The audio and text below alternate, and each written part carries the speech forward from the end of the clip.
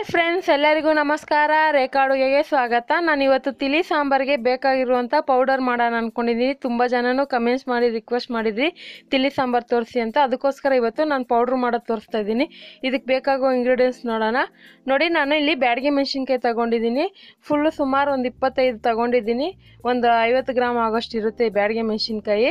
So ಇದಕ್ಕೆ next ಕರ್ಬೇವು ಸೊಪ್ಪು ತೊಗೊಂಡಿದ್ದೀನಿ. ಕರ್ಬೇವು ಸುಮಾರು ಒಂದು ಅರ್ಧ ಕಪ್ ಆಗೋಷ್ಟು ತೊಗೊಂಡಿದ್ದೀನಿ ನಾನು. ಮತ್ತು ಜೀರಿಗೆ ಒಂದು 2 ಟೇಬಲ್ ಸ್ಪೂನು, ಧನಿಯಾ ಒಂದು 2 ಟೇಬಲ್ ಸ್ಪೂನು, ಮೆಂತ್ಯ ಒಂದು ಟೀ ಸ್ಪೂನ್ ತೊಗೊಂಡಿದ್ದೀನಿ, ಸಾಸಿವೆ ಒಂದು ಅರ್ಧ ಟೇಬಲ್ ಸ್ಪೂನು, ಮೆಣಸು 1 ಟೇಬಲ್ ಸ್ಪೂನ್ ತೊಗೊಂಡಿದ್ದೀನಿ, ಮತ್ತು ಒಂದು ಅರ್ಧ ಟೀ ಸ್ಪೂನ್ ಆಗೋಷ್ಟು ಇಂಗು ತೊಗೊಂಡಿದ್ದೀನಿ, ರುಚಿಗೆ ತಕ್ಕಷ್ಟು ಉಪ್ಪು, ಮತ್ತು ಎಣ್ಣೆ ಒಂದು 2ರಿಂದ 3 ಟೇಬಲ್ ಸ್ಪೂನು. ಈಗ ಹೇಗೆ ಮಾಡೋದಂತ ನೋಡೋಣ. ನೋಡಿ, ಒಂದು ಸ್ಟವ್ ಮೇಲೆ ಒಂದು ಫ್ರೈ ಪ್ಯಾನ್ ಇಟ್ಕೊಂಡು ಸುಮಾರು ಒಂದು 2 ಟೇಬಲ್ ಸ್ಪೂನ್ ಎಣ್ಣೆ ಹಾಕ್ಕೊತಾ ಇದ್ದೀನಿ. ಈ ಪೌಡ್ರನ್ನ ನೀವು ಒಂದು ತಿಂಗಳವರೆಗೂ ಇಟ್ಕೊಬೋದು.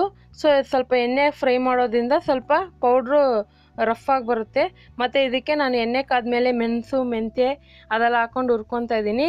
ಇದನ್ನು ಮೀಡಿಯಮ್ ಫ್ಲೇಮಲ್ಲಿ ಇಟ್ಕೊಂಡು ನಿಧಾನಕ್ಕೆ ಹುರಿರಿ. ಜಾಸ್ತಿ ಉರಿ ಇಟ್ಕೊಂಡ್ರೆ ಸೀದೋಗುತ್ತೆ ಮತ್ತು ಟೇಸ್ಟ್ ಚೆನ್ನಾಗಿರಲ್ಲ. ಈಗ ಇದಕ್ಕೆ ಜೀರಿಗೆ, ಸಾಸಿವೆ ಹಾಕ್ತಾಯಿದ್ದೀನಿ ಮತ್ತು ಧನಿಯಾ ಕಾಳು ಹಾಕ್ತಾಯಿದ್ದೀನಿ.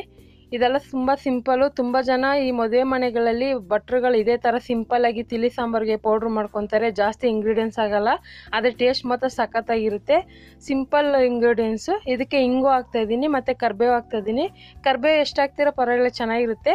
ಮತ್ತು ಇದಕ್ಕೆ ಯಾವುದೇ ರೀತಿ ನಾನು ಬೇರೆ ಮೆಣಸಿನ್ಕಾಯಿ ಹಾಕಿಲ್ಲ, ಬೇರೆ ಬ್ಯಾಡಗಿ ಮೆಣಸಿನ್ಕಾಯಿ ಮಾತ್ರ ಹಾಕ್ಕೊಂಡು ಇದು ಹುರ್ಕೊತಾ ಇದ್ದೀನಿ. ಸುಮಾರು 1ರಿಂದ 2 ನಿಮಿಷ ಹುರ್ಕೊಳ್ಳಿ. ಎಲ್ಲ ಗರಿಗರಿಯಾಗಿ ಬರಬೇಕು, ಆ ಥರ ಹುರ್ಕೊಳ್ಳಿ. ಬಿಸಿಲಿದ್ರೆ ಸ್ವಲ್ಪ ಬಿಸಿಲೆಲ್ಲ ಆರಕ್ಕೆ ಬಿಡಿ, ಇಲ್ಲಾಂದರೆ ಹಾಗೆ ಫುಲ್ಲು ಆರಕ್ಕೆ ಬಿಡಿ. ಈಗ ಚೆನ್ನಾಗಿ ಹುರಿದಿಟ್ಕೊಂಡಿದ್ದೀನಿ ನಾನು. ಇದನ್ನು ಆರಕ್ಕೆ ಬಿಡ್ತೀನಿ ನಾನು. ಈಗ ಚೆನ್ನಾಗಿ ಆರಿದ ಮೇಲೆ ಒಂದು ಮಿಕ್ಸಿ ಜಾರ್ ತೊಗೊಂಡಿದ್ದೀನಿ. ಮಿಕ್ಸಿ ಜಾರ್ಗೆ ಇದನ್ನೆಲ್ಲ ಹಾಕ್ಕೊಳ್ಳೋಣ. ನಾನು ಹೇಳ್ದಂಗೆ ನೀವು ಬಿಸಿಲಿದ್ರೆ ಸ್ವಲ್ಪ ಬಿಸಿಲಲ್ಲಿ ಕೂಡ ಇಡಿ, ಗರಿಗರಿಯಾಗಿ ಬರುತ್ತೆ. ನೀವು ಈ ಪೌಡ್ರನ್ನ ಚೆನ್ನಾಗಿ ನುಣ್ಣಗೆ ಪುಡಿ ಮಾಡ್ಕೊಳ್ಳಿ. ನಾನು ಹೇಳ್ದಂಗೆ ಈ ಪುಡಿನ ನೀವು ಒಂದು ಗಾಜಿನ ಬಟ್ಲಲ್ಲೋ, ಇಲ್ಲ ಒಂದು ಗಾಜಿನ ಬಾಟ್ಲು, ಇಲ್ಲಾಂದರೆ ಪ್ಲಾಸ್ಟಿಕ್ ಬಾಟ್ಲು, ಆ ಥರ ಯಾವುದ್ರಲ್ಲಾದರೂ ಎತ್ತಿಡ್ಬೋದು. ನೀವು ಸುಮಾರು 1 ತಿಂಗಳು ಎತ್ತಿಡ್ಬೋದು. ಇದಕ್ಕೊಂದು ಸ್ವಲ್ಪ ಉಪ್ಪು ಹಾಕ್ಕೊತಾ ಇದ್ದೀನಿ. ಉಪ್ಪು ಹಾಕ್ಕೊಂಡು ಇದನ್ನು ಪುಡಿ ಮಾಡ್ಕೊತೀನಿ. ನೋಡಿ, ಈಗ ಪುಡಿ ಮಾಡ್ಕೊಂಡಿದ್ದೀನಿ. ನೀವು ಬೇಕಂದರೆ ಚಿಕ್ಕ ಜಾರಲ್ಲಿ ಕೂಡ ಪುಡಿ ಮಾಡ್ಕೊಳ್ಳಿ.